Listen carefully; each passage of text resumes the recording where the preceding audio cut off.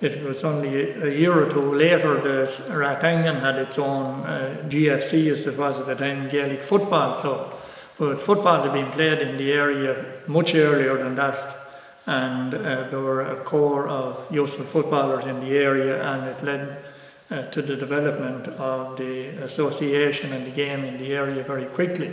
Down through the years, many fields in the area have been used as football or community fields or sports fields, but it was always the aim or ambition of the community to have a specific field of their own, owned by the community and dedicated to football and sports of whatever sort.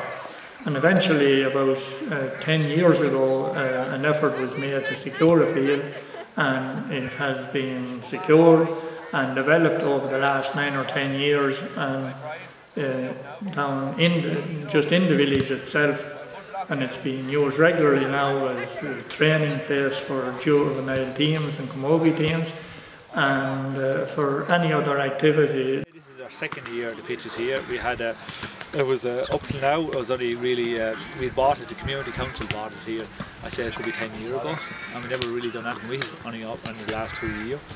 And our crowders got together, and we felt that young people used to have to travel down to Rathdangan to do the training and football and hurling, so we found it'd be nice to have young lads have somewhere to play near their local area. So we got together and we crowd lads together, and we seeded it last year, and I think this is our second year, because all last summer they were training, like even lads from Rathdangan and surrounding area used to come here and do the younger lads used to train here. So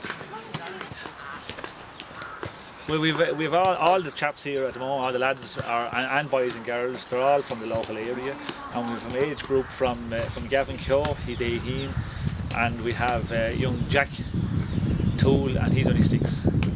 He's only 6, so I think that's great to have all the age groups here all together and playing this morning. This is the first day out. It's Mother's Day, the 18th March. So I think that's good to have them out so early. And as you can see in the background here, they're all enjoying themselves. We have John Toole and Hugh Harmon there doing a few skills with him, and Gavin Keogh and Owen Coogan giving them a hand. Right, good Edward.